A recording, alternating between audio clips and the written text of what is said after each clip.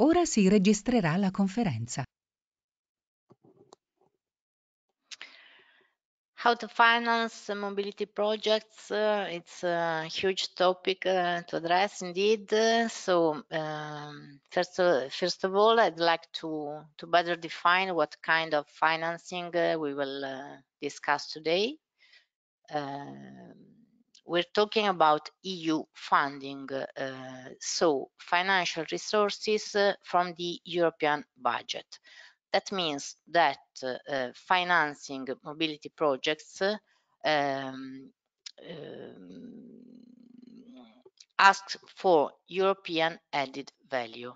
Mobility projects with a European added value, a European dimension, even when they are projects implemented at the local scale. Even when the managing authority is a member state or a region, they are still European funding.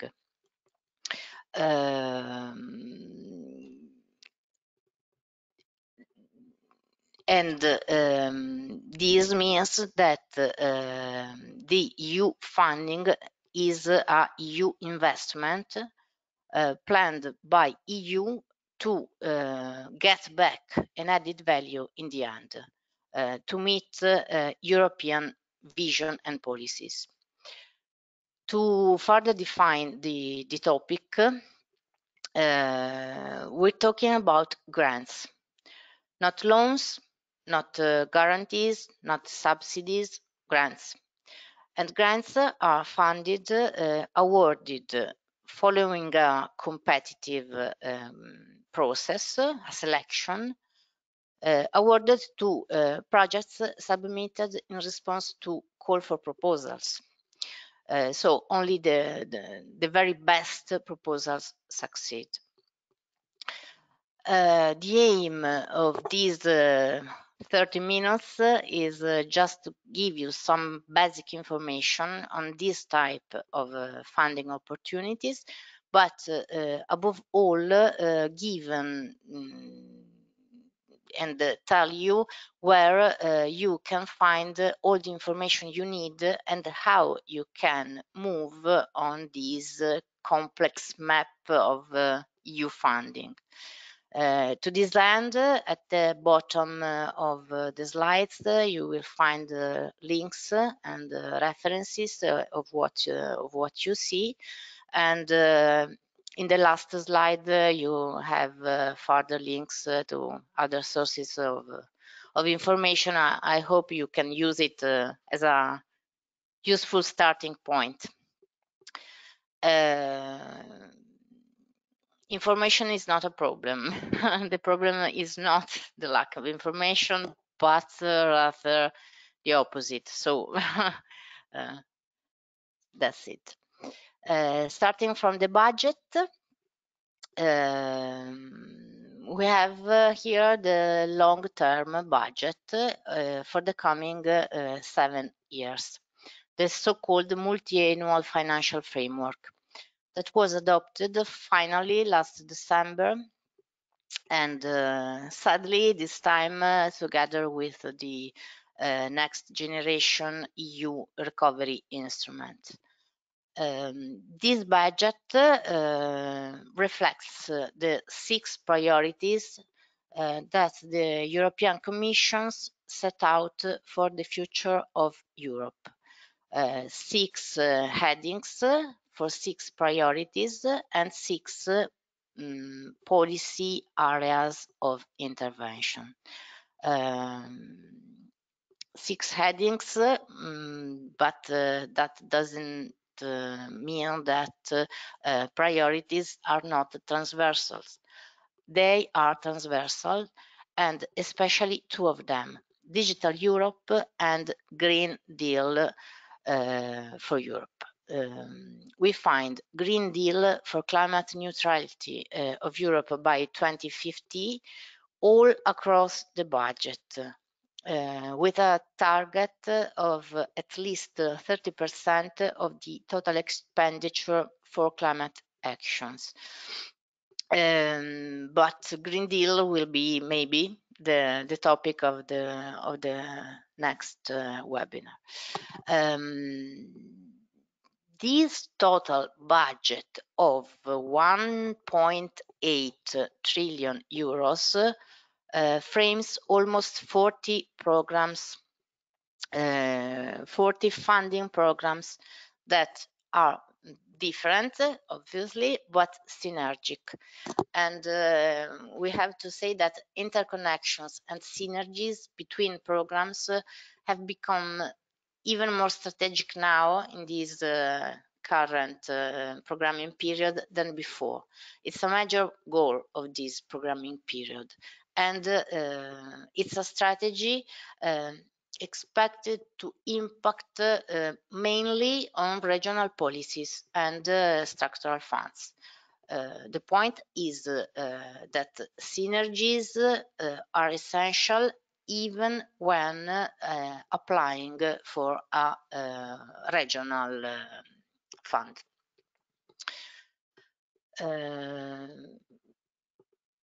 But let's see where we can find the most resources for mobility projects at the local level. Of course, structural funds, namely European Regional Development Fund under cohesion policy.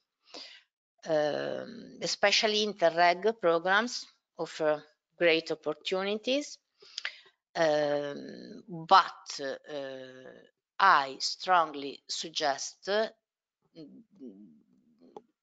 to not just focus on these kind of structural funds, or even worse, on national or regional operational programs that stem from them, simply because you'd miss a lot of opportunities, especially within the synergic framework I mentioned. And moreover, it's true that cohesion policy covers most of the budget. You can see it in the chart, but we know that around 65% of resources available for grants, not subsidies, not loans, not guarantees, are for programs in so-called direct management by European Commission, like Horizon, the most important one, that is under innovation, the blue heading, and Life under environment. And this is just to mention the two main, the most relevant programs dealing with mobility.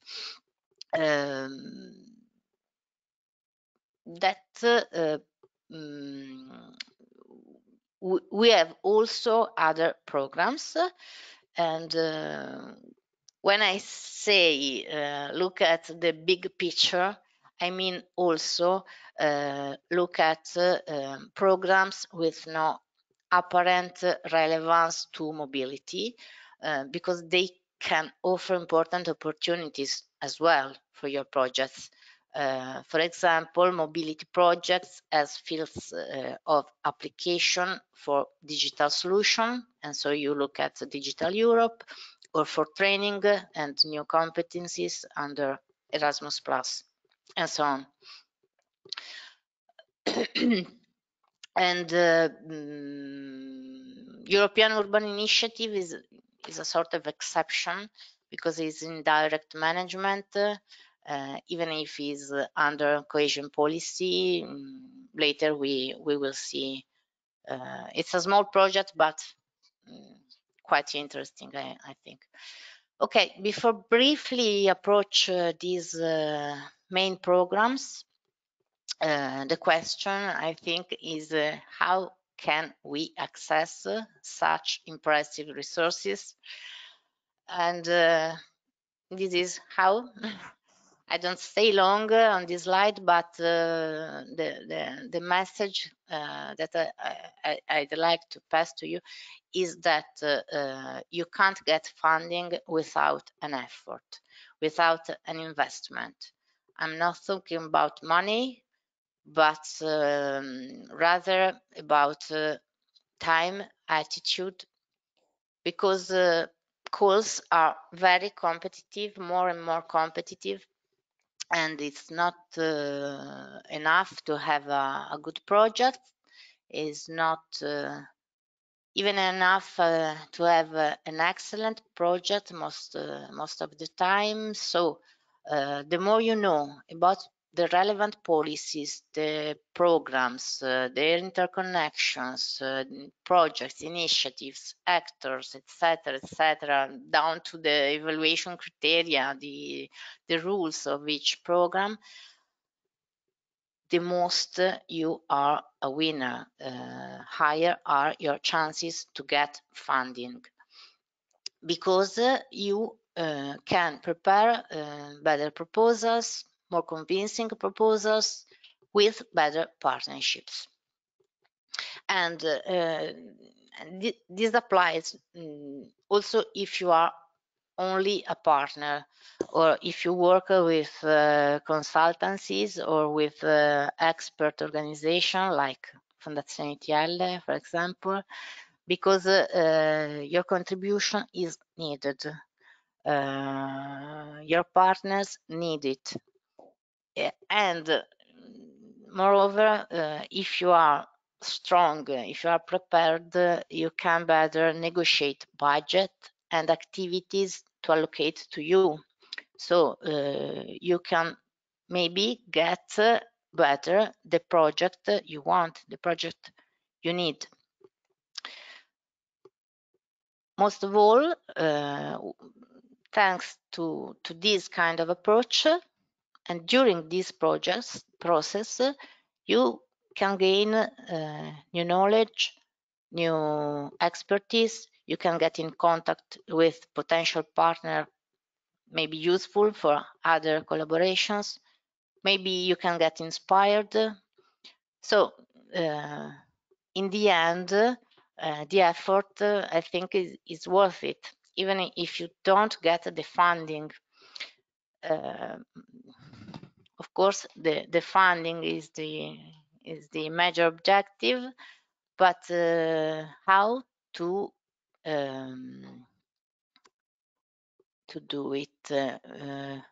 How can we get prepared?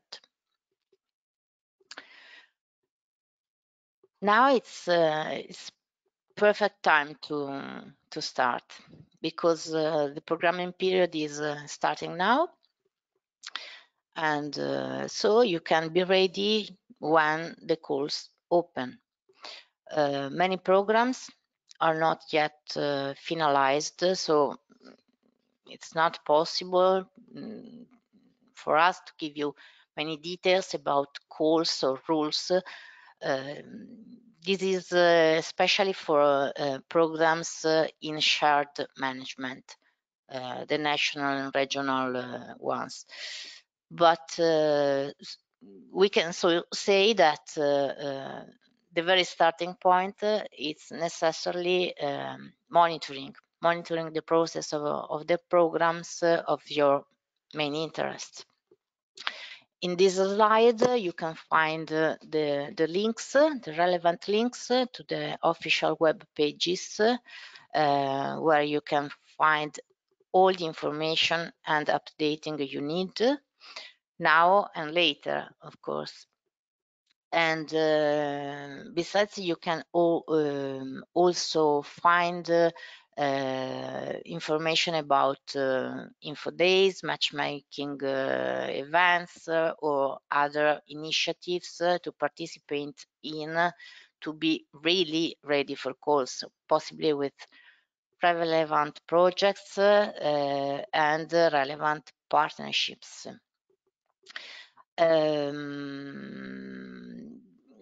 Just a small remark for Interreg. This is a list of only the programs already agreed, already confirmed for the next period, but the only one involving both Italy and Croatia. There are others, of course, so go and check at Interreg. For Central Europe, you can already find a draft version of the program. I suggest to have a look at that, even if draft, because it explains how it works. First calls for Interreg in general and Central Europe for sure is expected by the end of the year. But I think that the best way to learn how a program works and how a program can really finance your mobility projects is look at similar projects funded under previous calls. And in the next slide, you find them here. In the next slide, I'd like to show to you 3 case studies from 3 different programs, but that funded very similar projects, very similar actions, all demonstrating mobility solutions in real contexts. Consider that pilots, demonstrators, living labs, close to market solutions are all essential principles for innovation programs as well as for cooperation program. And this is even more now in this new programming period than before, especially in fields like mobility. And this is the reason why I underline public bodies are precious partners, because these projects need your participation. For Horizon, the programming is more advanced, so we can briefly look into specific coming opportunities. And that's Horizon Europe. This is the structure, the general structure. Is the official picture you can see everywhere, so I will not waste time to describing that. We can go straight to the point. We are here. In cluster 5, mainly in cluster 5.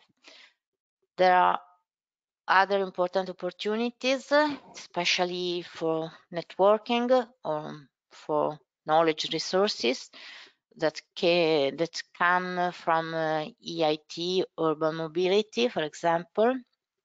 There are calls open now in May, I think, the deadline, and other instruments, namely partnerships between the European Commission and member states, like JPI Urban Europe, that is about to become GUT, that is driving urban transition. At the moment, Croatia is not involved in these partnerships, but I think they can join in the next years, maybe. To go back to the main part of the program, we have the clusters and cluster 5. Starting point, the starting document here is the work program. The final work program of cluster 5 and of the other clusters will be published, I think, in a few days. And this is the page where you can find the final work program when they'll be published. The work programs contain all the details about the course that will open in the next 2 years. So you can find topics, budget, the timeline, the type of actions required, the conditions for participation, and all the information you need to apply. Today we can look a draft version that fortunately European Commission published in March. It's almost final of cluster 5. This is the general structure of a work program. So you have as main chapters the destinations, the so-called destinations, that are the main impacts expected in the areas covered by the cluster, by each specific cluster. For mobility in cluster 5, because I'd like to remind that this cluster includes energy also and climate. For mobility, destinations concerned are 5 and 6, and that you have in the slide. Under each destination, we find the calls. Here, for example, we can see that under destination 6, we find one call for 2021 and 2 calls for 2022. In yellow, you see the code of the only call for 2021 by now. Under destination 6 is Horizon cluster 5 2021 D6 destination 6 number 1, the only one. Back to the general structure, each call is further divided in headings corresponding to strategies or themes that have been identified by European Commission, by the program, to address the specific impact destination for the cluster.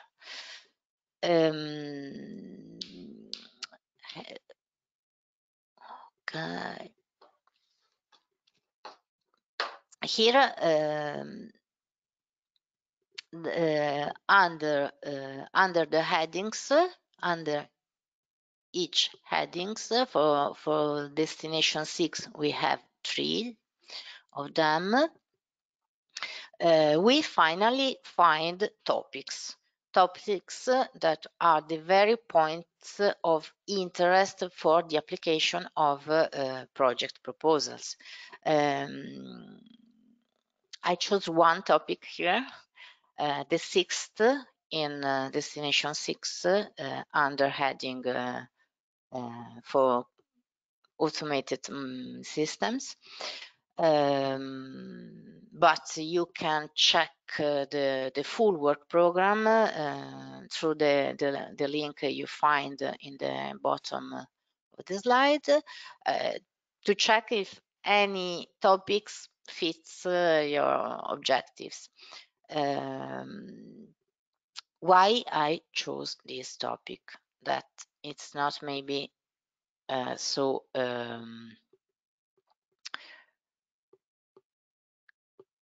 appealing to you. I chose this one because it's a research and innovation action.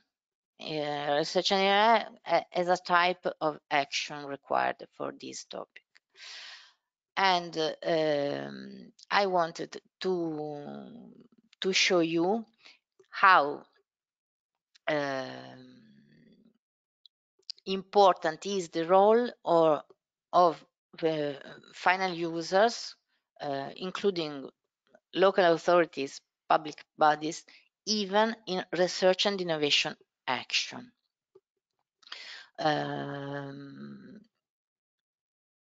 Forgot the deadline applies to any topics under the call. It's October, not so soon. So the role in research and innovation action of public bodies is important too. And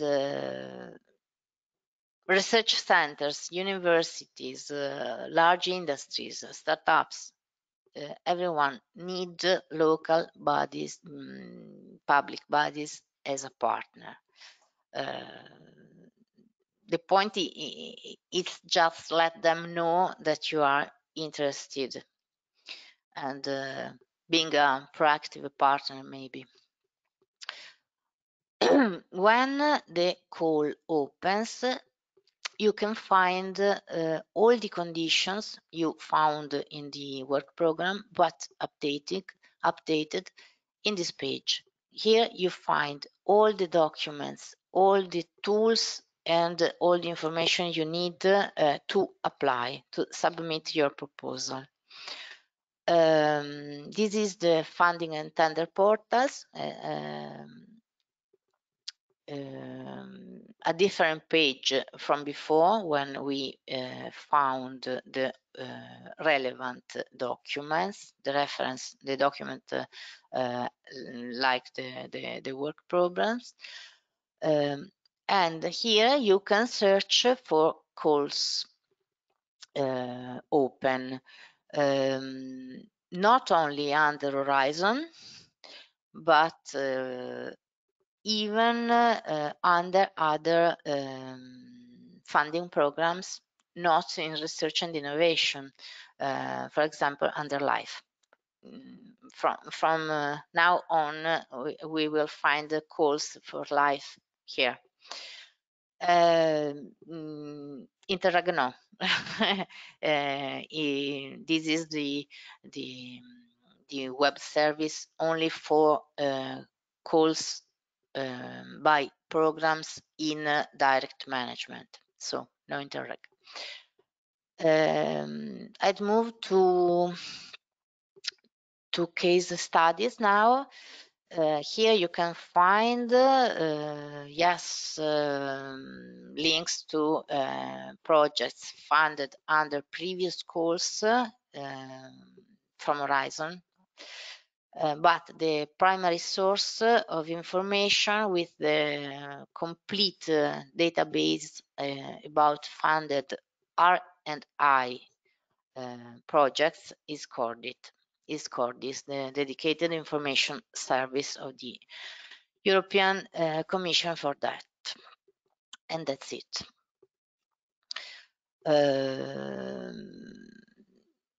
I suggest to explore a very large number of funded projects, even to get inspired. And I suggested to pay particular attention when you look at a project to the composition of the consortium. You may also contact the participants in these consortia, maybe because they are interesting for future collaborations for you. Okay, this is the search page of CORDIS. I made a test.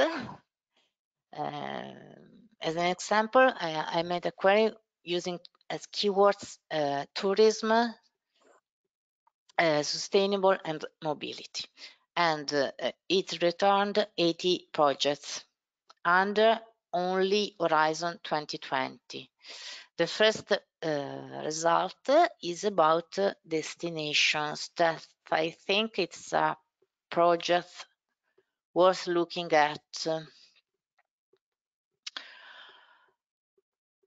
Because it's a project that has implemented sustainable mobility actions in six European touristic island cities, including 2 Italian municipalities from Tuscany. And you can see that public bodies received direct funding. Here we have only the Italian participants, and a huge funding to implement intelligent transport solutions for tourists and residents, and how municipalities collaborating with academic and private stakeholders at the local level, besides then internationally, of course. If you follow the link to this project, you can find Civitas. Civitas is a very useful source of information. It's one of the most important initiatives for urban mobility in Europe, and with many projects, many results, and so on. Okay, this is to show that research and innovation can actually finance mobility projects with running solutions in the real context. Now, move on to another program that is not research and innovation. It's under the green heading of the budget, environment. But we can search for similar projects. So, a word about LIFE. LIFE is not the new program of New Life is not finalized yet, and we can search for already funded projects, because the overall structure of the program is the same than the previous one.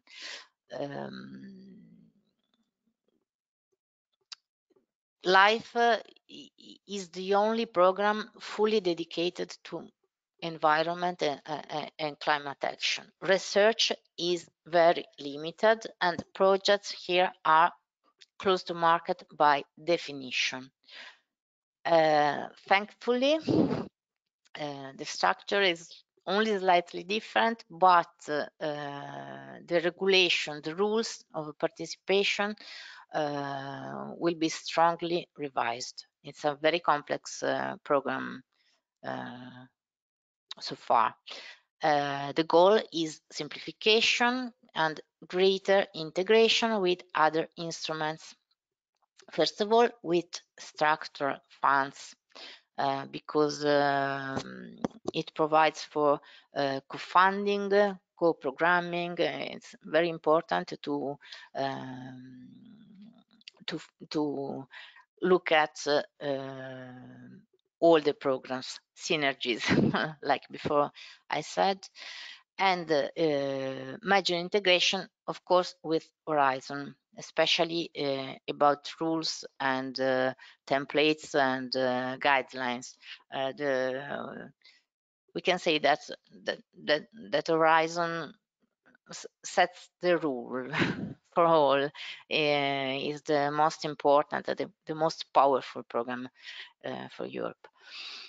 And the new agency in charge of managing LIFE will be, from now, CINEA, that is the same agency in charge of managing Cluster 5.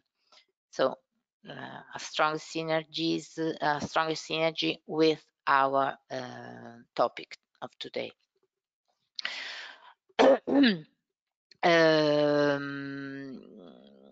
Okay, so searching for tourism, sustainable and mobility. Okay, as I said, the final program is not here, but we can look at these funded projects, and we here found this one. The second project we have as a result is Silver Coast, and is a very similar project indeed, because it addresses a touristic site in Tuscany. These are only from the last programming period.